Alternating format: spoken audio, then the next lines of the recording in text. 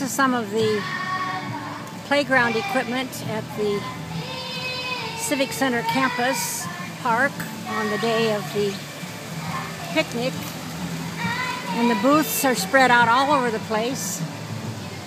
We have a bunch of school children here performing for the other side.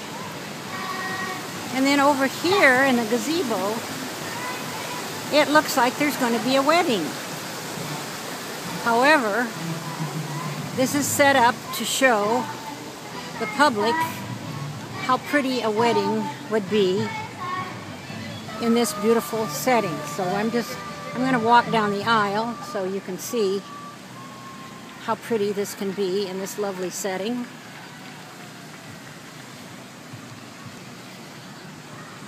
Look at that. Very nice.